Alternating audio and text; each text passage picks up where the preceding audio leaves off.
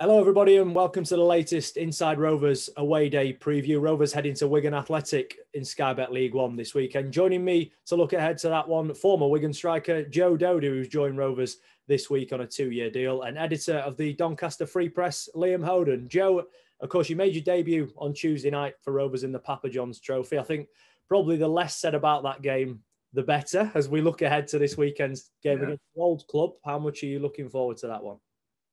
Yeah, it should be a very good game. I know the team very well. I know how they play, and the way we play as well will be very difficult to play against because we play quite similar to them.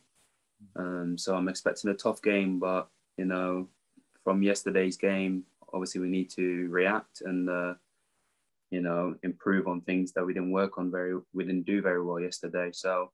It's a perfect game for us to bounce back. They're doing well at the moment, so we can go out there and get a result, which would be brilliant for us. The manager said he was impressed with the shape you came in. That's going to be tested, isn't it, with 2 games in a matter of 4 days to see how fit you really are.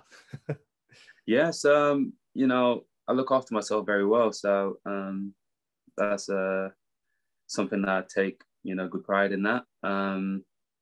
But I'll give it all for the team, no matter what, So I believe in the things I do in the off season to stay in shape, and it shouldn't be any problem in terms of fitness-wise come Saturday.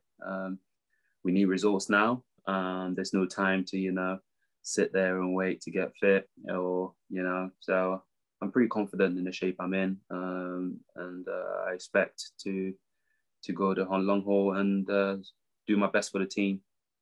Liam, there's no hiding behind the fact that Rovers haven't scored a goal in any game since the opening day of the season. But despite the result against Rotherham, you could see improvements in the way that they attacked. Having the man like Joe up there with the physicality and Jordi Hewula running off him, there was a bit more of a threat and more chances created. So although it didn't happen at the other end of the field, Richie Wellens, as he said on Tuesday night, can take positives from that. Certainly can, and I think you were right in saying that it was the most threatening that Rovers side has looked this season.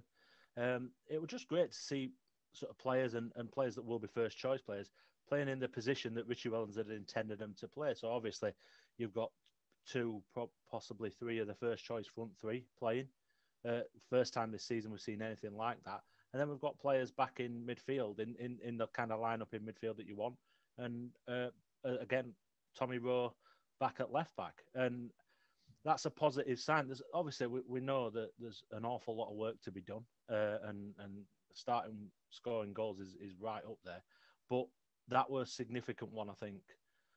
Just looking at the team sheet before the game the other night, how many players were playing in the position they've been intended to play in, and that's a huge one. They're only going to improve from there.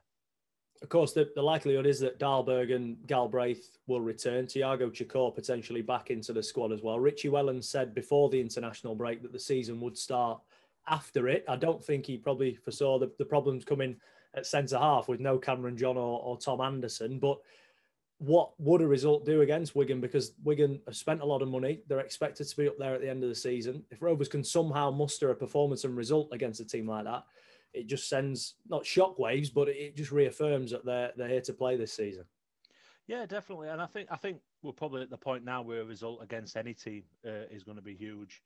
Even a score draw would be a big one, given the problems so far. But particularly, as you say, against a team like that, a team that have really bolstered their squad, caught the eye with quite a few signings in this summer, and made a really good start to the season as well. Not been beaten since the opening day.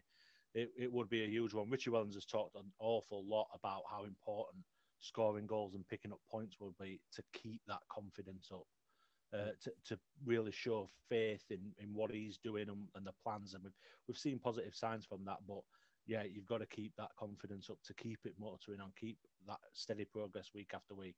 A result this weekend against that calibre of opposition would be massive. He mentioned that Rovers have simply got to become harder to beat as well and not just succumb to pressure once it comes, which it's going to do in any game, isn't it? This is the first of 3 away trips for Rovers. The latter 2 at the end of the month are really long ones in Plymouth and Ipswich. But you have to be able to sort of sustain that pressure, don't you? And sort of soak it in at times and know when to play and when to break the game down. I think that we're fairly disappointed on Tuesday night against Rotherham, how easy it was for Rotherham to get down the middle. We know that they're all about, getting the ball out wide, getting plenty of crosses into the box. We saw an awful lot of that as well. But it was far too simple for them to get down the middle on quite a few occasions. There weren't enough sort of presence in that middle of the park, and that's got to improve. We saw early on in the season, Rovers were pretty good at that, getting they were defending really well. They were getting on the ball and controlling the game in possession really well. Just in these last couple of games, albeit against a very, very tough opposition and a physical one at that will get right in your faces. It's just been difficult. It's got to come back. It's the basis of what Richie Wellens wants to do, and we need to see it return as soon as possible. Joe, the Wigan Athletic team that Rovers come up against on Saturday is very different to the one that you were in last season, isn't it? Of course, you and Dan Gardner were both part of that team last season and both potentially in the Rovers squad this weekend. 15 new signings, I think, in total. Of course, the takeover that came that saved the club. Of course, they were doing it slightly tough, weren't they, when you went in? But luckily, they're on the upward curve now. Yeah, of course. It was completely different last year. To be fair, last year we had a very, very good squad in terms of players and quality. Players have played at some big clubs as well. So both squads obviously are different, but it's a new team. So obviously they go find their feet and they started off well. But at the same time, I think we're a very good side as well. And there's some obviously new players in our side, and it takes time to get a chemistry going. But from yesterday, there's some positives, obviously, as the manager said, about a link up front. If we polish a couple of things up, we're going to be a very hard team to beat. And it's all experience as well, It's not going to all gel together straight away, but it's something that we can go back to the drawing board and say, look, we need to tighten up here. And if we do that really well, with the young team that we have, we should be all right. Of course, I would normally ask if it's a benefit to you to know the strength and weaknesses of the players you're coming up against, but the likelihood is it's going to be a completely different backline to the one you would have been playing with last season, isn't it? They've brought some good players in there. Watmore, of course, from Portsmouth, slotted into the centre of defence. What have you made to the business they've done in general? You look at the top end of the pitch, Wyke, Edwards, Naylor, McLean, all brought in, all players that have played at this level and above throughout the past few years. Yeah, for them, obviously not having any players at the end of the season, they've recruited well. They brought experience with some young players as well. But I think the team looks good on paper. It's new, but there's not really much, really. Wigan has a style of play, the manager will have his style of play, and I don't think that would change much. Maybe it might change because of the personnel, but I'm sure we'll do some analysis on them to see how different they are to last season. There'll be similarities from last season and so far this season, the games they played. So I'm sure we will see, some new things about them, some old things about them, and we'll make sure we prepare right for it. Liam, what have you made to the start that Wigan have made? They've already beaten Rotherham and Portsmouth at home, Charlton away. They got a draw against Wycombe. The only game they've been beaten in is the first game against Sunderland, which you could perhaps forgive them for, given the number of new signings that were integrated all at once. It's a horrible start to the season on paper in terms of the sides that they've had to come up against. But as you say, they've done really, really well. And again, given the amount of players that come in, we've seen other clubs who have been sort of eyebrow raising in terms of their business, like Ipswich. It's been a difficult start for them, probably against a lower calibre of opposition than the one that Wigan have come up against. But it's not always a given that things are going to come together. But I think given all that, the turnaround and the number of signings coming in, they'll be very, very happy with I think 10 points from a possible 15. Not a bad start for any team. Of course, they're a team who've won promotion from this level a couple of times over the past 5 years or so, and they've had some very good players at this level. But of course, as I said to Joe then, they were doing it tough last season. It looked at one point like they might be down there for the whole campaign. They worked their way out of it in the end. A blank canvas for Liam Richardson to start from in the summer. Having a player like Charlie Wyke in there, who we know exactly what he can do after 4 goals against Rovers last season for Sunderland, it shows their pulling power as a club, doesn't it? Yeah, it's a massive turnaround from last season. It was remarkable, really, that they managed to survive. Obviously, with Joe playing a part in that. But yeah, you all of a sudden it's a big name club given where they've been over the last couple of decades. But that spending power has really come to the forefront as well as following the takeover. So there were going to be a big name in the division anyway. There was still a big name in the division last season, but now they are right up there as they were that last time that they won promotion from this division. Joe, what can a couple more days in training do for you in terms of just getting to know people a bit more? Of course, it's easy to forget you only came in on Monday, so it's still that sort of bedding in period, isn't it? You had a game very quickly, but a couple more days of training, can that just help you to get further up to speed? Of course, your fitness levels are already good, but just knowing what people are going to do on the pitch at certain times. Yeah, of course. To be fair, on Monday, on my first day, the coaching staff did really well, doing shape and, getting me ready to play, the way Doncaster play, They have a style of play, and to be honest, it suits the way I play as well. So I learned it quite quickly. So it's only been 2 days, so there's still a lot to learn and understand players in terms of, the tendencies and what they like to do. So the next couple of days will be really good as well because we watched the game back yesterday. We will learn about ourselves better.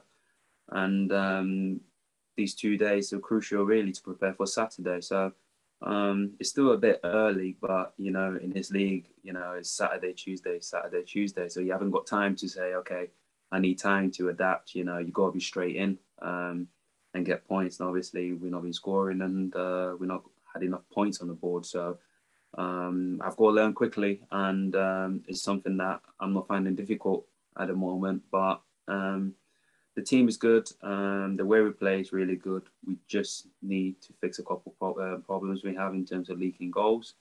And if we tighten up and we believe in what we do, I'm very sure we do very well. Any striker wants to get off the mark as quickly as possible as well. How much would it mean to you? And would it mean that tiny bit extra to do it this weekend against the club you were playing for at the back end of last season? To be honest with you, every goal or, to get off the mark in general, it doesn't matter who it's against really. As long as we win, For me, the winning is more important to me than scoring because, at the end of the day, we need points on the board. I'm a team player first. As a striker, your first goal is to score goals as much as possible, But the most important thing for us is to win on Saturday, because we need something to kickstart our season. We need to go on a run, get up there as well, because we're a team that not usually down there this early in the league. So it'd be good to score, obviously, against them. But as a striker, I go into every game, believing I'm going to score. So they're no exception to any other team. Liam, just finally then, we've seen Rovers' best performances this season come against the so-called bigger sides in the division. Sheffield Wednesday away from home, Portsmouth at the Keepmoat. So if Rovers can match those levels of performance this weekend, they won't be far away, will they? Now they have that cutting edge at the top end of the field. No, they won't. They certainly won't. I think both those performances were heavily down to the control they showed in the middle of the park. The midfield players playing such a big part in that. Unfortunately, on both those occasions, not having that cutting edge up front, and struggling to create chances as much as taking them. So that, as I said, it felt like a significant step on Tuesday, being able to name the likes of Joe and Geordie, Hulu as well in the side. And hopefully now that'll kick on. But again, I think it all starts in the middle of the park for Rovers.